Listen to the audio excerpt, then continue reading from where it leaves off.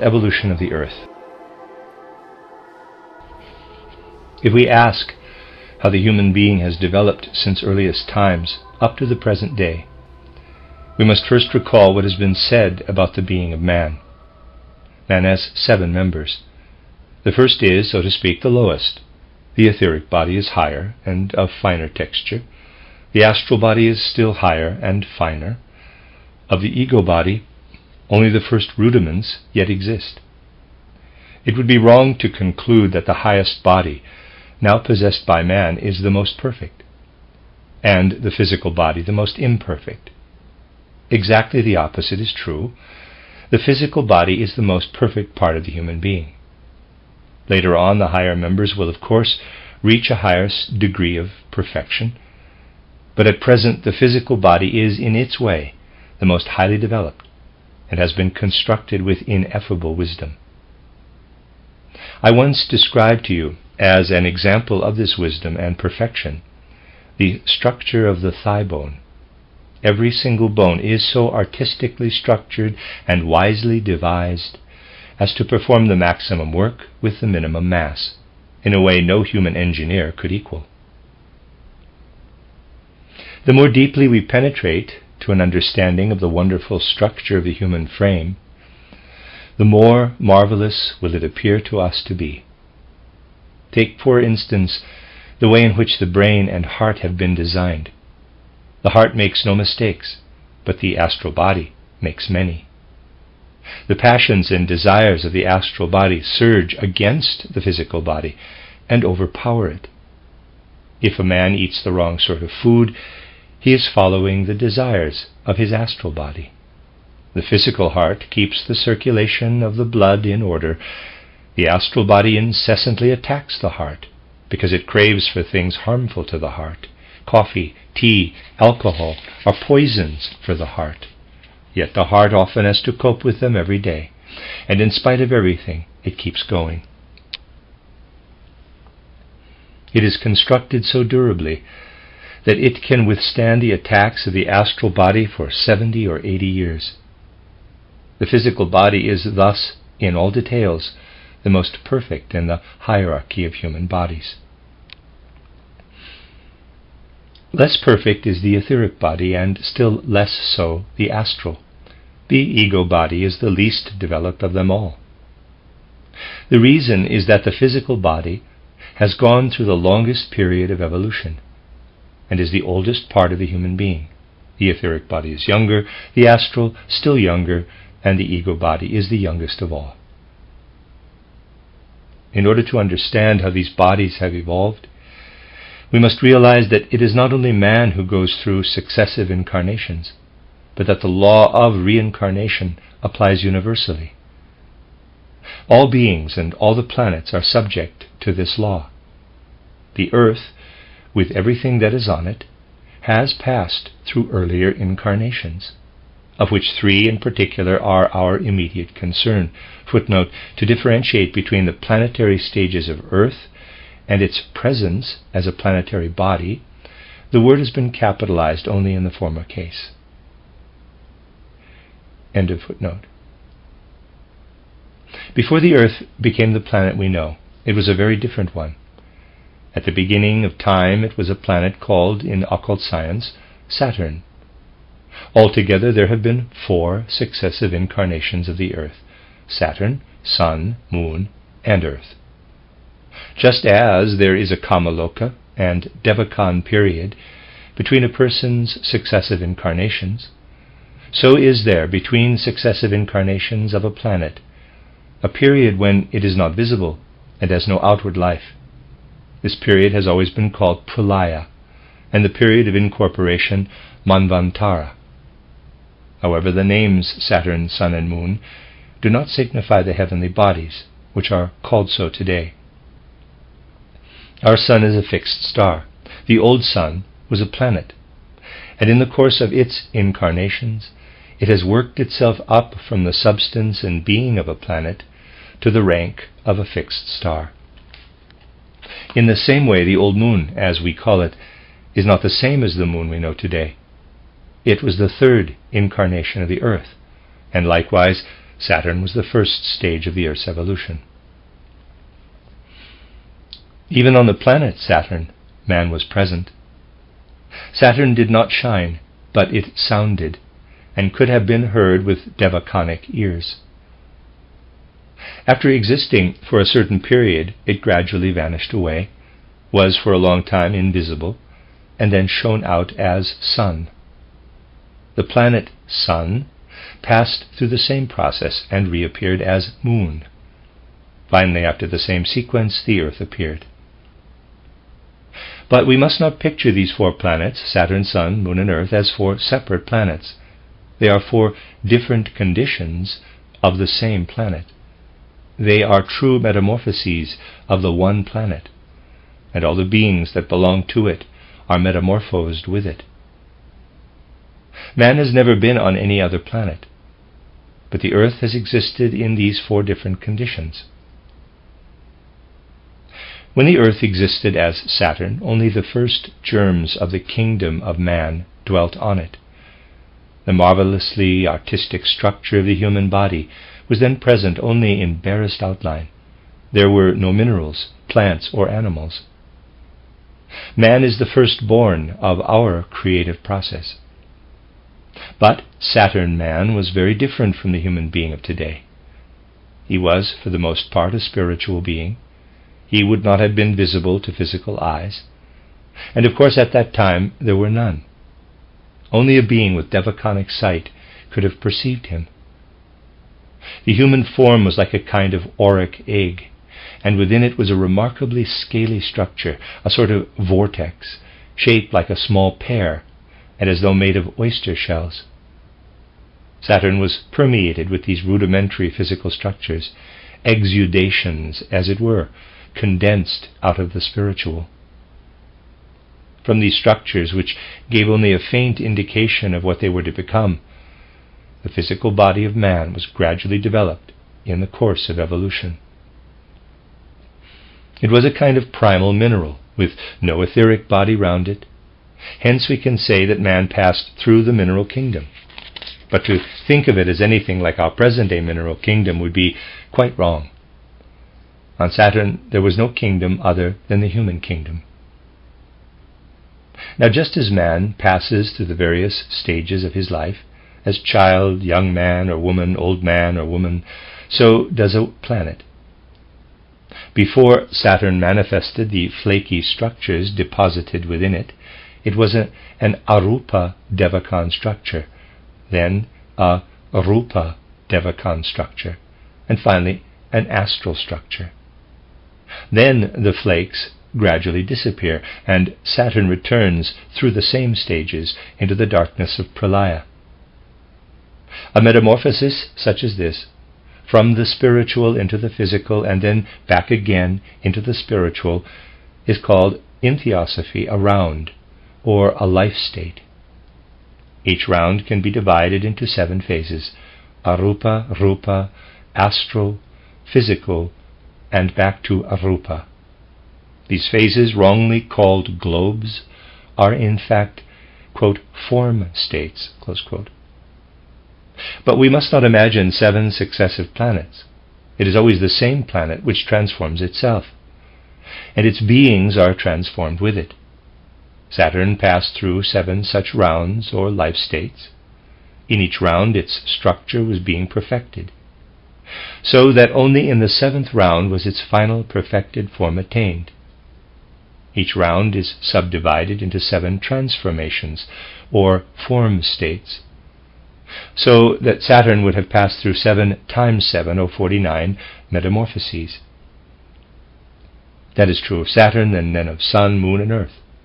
And in the future there will be 3 more planets: Jupiter, Venus, and Vulcan. Thus there are thus 7 planets, each going through 7 rounds, and each round through 7 form states, expressed as 777 in occult script. In that script, 7 is the unit position, in that script, 7 in the unit position means the globes, in the tens, the rounds, and in the hundreds, planets. We, therefore, have to multiply the figures, and so we find that our planetary system has to pass through 7 by 7 by 7, or 343 transformations. In H.P. Blavatsky's title, Secret Doctrine, which was in large part inspired by one of the highest spiritual individualities, we find a remarkable passage, quote, "But the great initiates have always expressed themselves with caution, and have given only hints. Above all, they leave some work for the human being to do." Close quote. This passage, as H.P.B. knew very well, is full of riddles. There is nothing there about successive incarnations. The teacher said only, quote, "Learn the riddle of 777, close quote. His wish was that people should learn for themselves that this meant 343. The secret doctrine gives the riddle but not the solution, which has been discovered only quite recently. The first germinal condition of man was thus to be found on Saturn in the most ancient times. Then Saturn vanished into Pralaya and reappeared as sun, and with it from the darkness of Pralaya came man, the ancient inhabitant of the universe. In the meantime, however, man had gained the power to separate something from out of himself, as the snail does its shell. He could separate shell-like structures as hovering forms. The finer substances he retained within himself, so that he might evolve to a higher level. In this way he formed the minerals out of himself, but these were a living kind of mineral. On Sun, man evolved in such a way that the etheric body, as with plants today, could be added. On Sun he therefore passed through the plant stage, and on Sun there were thus two kingdoms, the mineral kingdom and the plant kingdom, and the latter was man. But these plant forms were quite different from those we know today. Anyone who understands the deeper connections at work in life will regard the plant as an inverted human being. Below is its roots, then come the stalk, leaves, stamens, and pistils. The pistils contain the female reproductive organs, and the stamens the male. In all innocence, the plant stretches out its reproductive organs to the sun, for it is the sun that kindles its reproductive power. The root is really the head of the plant, which stretches its reproductive organs out to the wide spaces of the world, while this head is attracted by the center of the earth. Man is the opposite of this. His head is at the top of his body, and below are the organs which the plant spreads out to the sun. The animal comes in between. Its body is horizontal. If you revolve a plant through 90 degrees, you get the position of the animals. Turn it through 180 degrees, and you get the position of man. The old occult science gave expression to this in the ancient symbol of the cross, saying, as Plato said, in the language of the old mysteries, the world soul is crucified on the cross of the world body. The world soul is contained in everything, but it has to work its way up through these three stages. It makes its journey on the cross of the body of the world. On Sun, then, man was a plant being, upside down compared with modern man. He lived in the sun and was himself part of its body. The sun was a body of light, composed of light ether. Man was still plant-like, his head directed toward the center of the sun. When, later on, the sun left the earth, the human being had to turn round. It remained true to the sun. In its first round, Sun merely repeated the Saturn period. It was not until the second round that the further evolution of man began. When the sun had evolved to its limit in the 7 rounds, it disappeared into the darkness of Pralaya and eventually reappeared as moon. The first moon round was again only a repetition of Saturn in a rather different form. The second round also brought nothing new. It was a recapitulation of life on the sun. In the third round there was something new. Man acquired an astral body, in addition to the two earlier bodies. In his outward form, we might compare him to the animals of today, for he had 3 bodies. He had in fact reached the stage of the animal kingdom. He had raised himself to the plant kingdom by ejecting the mineral kingdom. Thus there were 2 kingdoms apart from man. Then he once more cast off a smaller part, separated himself from it, and went on to the higher level. During this 3rd round of moon, an important cosmic event took place. Sun and moon separated. So there were now 2 bodies. At the beginning of the 2nd round, the sun was still there, unchanged. Then a small segment in the lower part of the sun detached itself, so that, in the 3rd round, there were 2 bodies side by side. The sun kept the finer parts, sending rays to the moon from the outside and providing the moon and all the beings with what they needed. This was the advancement of the sun. It became a fixed star, and is no longer concerned directly with the 3 kingdoms. It only imparts to them what it has to give. It gave a home to higher beings who, now that the sun had got rid of its inferior parts, could develop further. In the 4th round, all this reached its highest possible level. In the 5th, the 2 bodies reunited and finally disappeared as one body into pralaya. The old moon has as yet no solid mineral kingdom. It was a globe which, instead of a solid earth crust, had something like a living and inwardly growing peaty mass, not dissimilar to cooked spinach. This living foundation was permeated with woody structures out of which grew the plant kingdom, as it then was. These plants, however, were really a sort of plant animal. They were able to feel, and under pressure would have experienced pain. And man in the animal kingdom of the time was not like any animal of today. He was halfway between animal and man. He was of a higher order than our present animals and could carry out his impulses in a much more systematic way. But he was lower than modern man, for he was not able to say I, capital, to himself. He did not yet possess an ego body. These 3 kingdoms dwelt on the living body of the moon. An important fact is that these moon men did not breathe as man does today. They breathed fire, not air. Through this breathing in of fire, the warmth permeated their whole being. Then they breathed out the fire and heat and became cold again.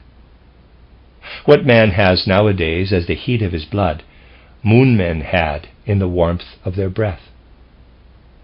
Many of the older, still clairvoyant painters symbolized this in the image of the fire-breathing dragon. They knew that in ancient times there had been these moon beings who breathed fire. After disappearing into pralaya, the moon reappeared as earth. In the 1st round, the whole Saturn existence was repeated. In the 2nd, the sun, and in the 3rd, the moon existence. During the 3rd round, the separation of sun and moon was repeated. But on the returning path of this round, the 2 bodies reunited.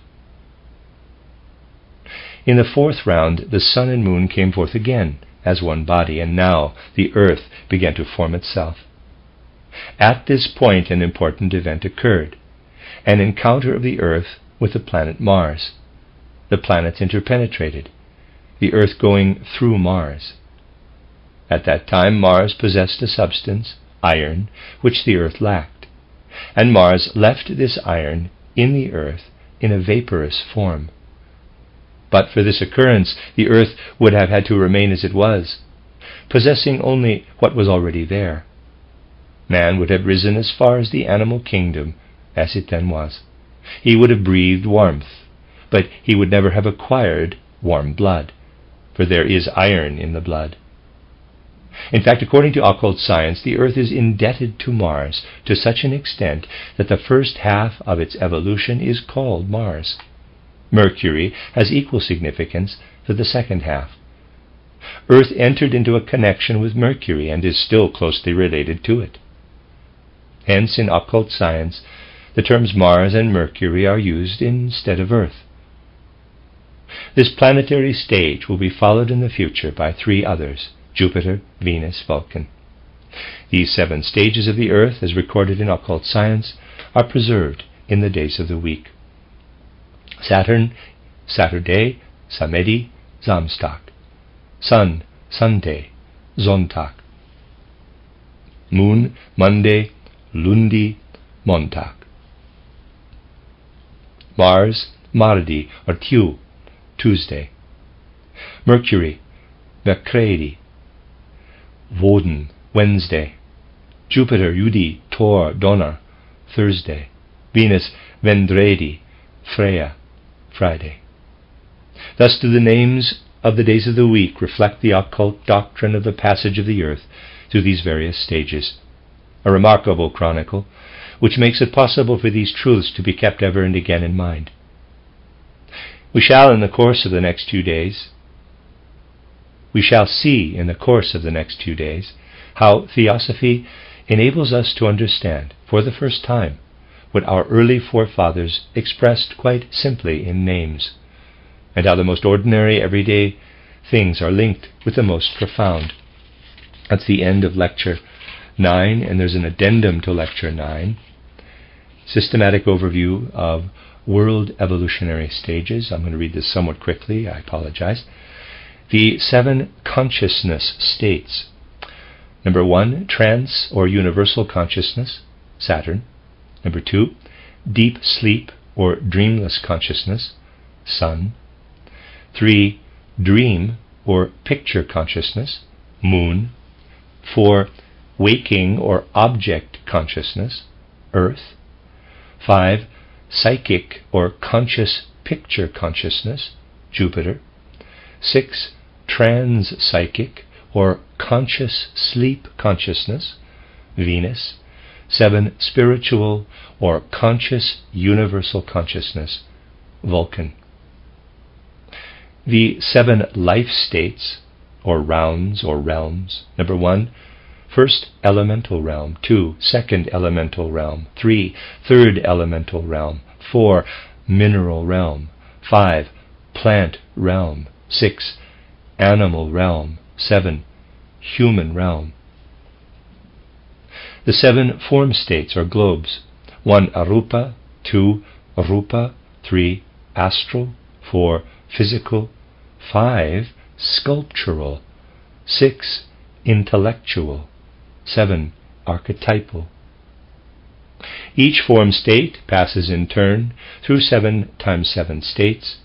Our present state, for example, the 4th form state of the mineral realm of the 4th planet Earth, passes through the so-called 7 root races, and each root race in turn through a further 7 subdivisions, for example, the cultural epochs of our present 5th root race. After each round occurs a short pralaya, sleep condition, and after every consciousness state, a long pralaya.